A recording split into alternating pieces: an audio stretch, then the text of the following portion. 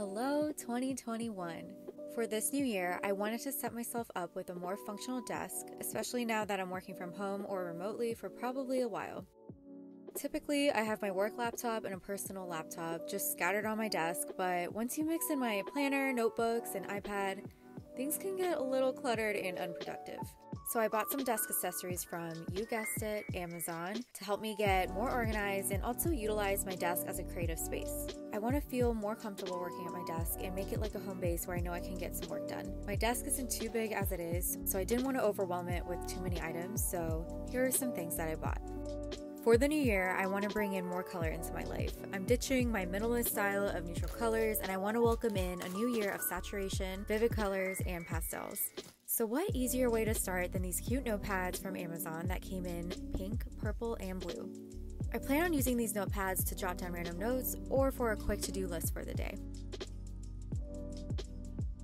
I also really appreciate that the pages are easy to tear if needed. Okay, so I got a new green iPad Air. Definitely check out my unboxing video on it because I'm still absolutely obsessed with it, and I can confirm that it's been a game changer for me after having it for about a month now.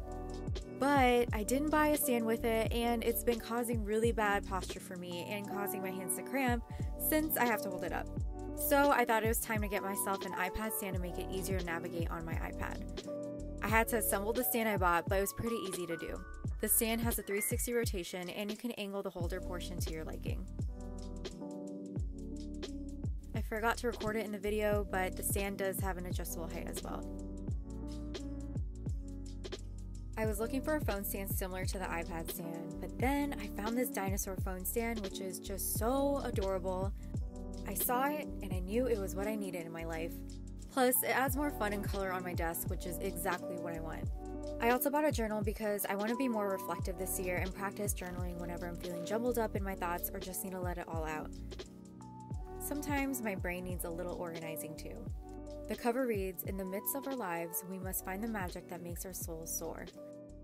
Also, a huge fan of spiral-bound notebooks, a must-have for any journal I own.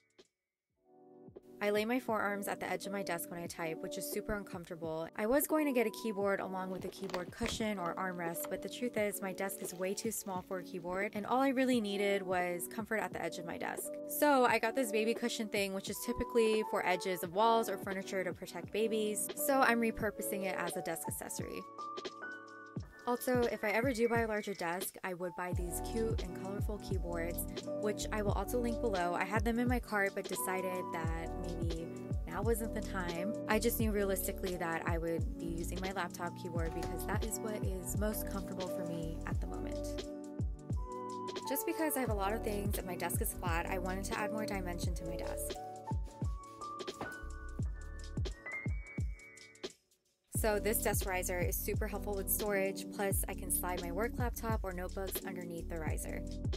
For those of you that have a separate laptop for work or school, do you leave your laptop on your desk or do you hide it? Because I literally will slide my work laptop under my bed because I don't want to see or think about work on the weekend. Let me know if you do the same or if you have any work-life balance ideas while being remote.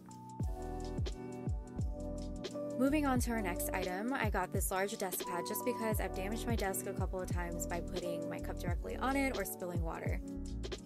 So to avoid that, plus to add some color, this desk pad makes a great addition as an accessory.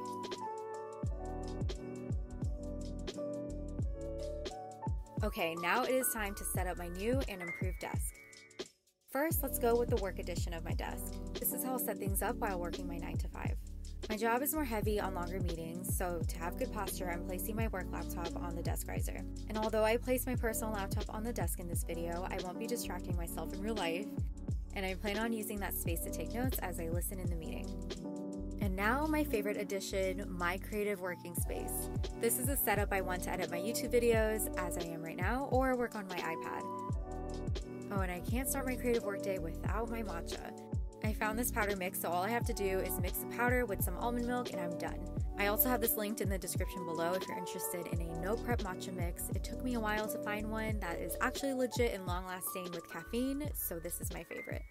And for when it comes to work on my iPad, typically using the Procreate app, I'll just switch around my laptop and put it on my desk riser and bring my iPad to my main working space. I've had really bad posture while working on my iPad in the past, so I hope that this helps me out in the long run. Here's a little shameless plug on the style guide I worked on for Taeyoung, aka V from BTS, that you can find on my Instagram. I've been making style guides for all BTS members on their birthday to both help me study their fashion since they have great individual style and also learn how to use Procreate. So it's been a really fulfilling project for me.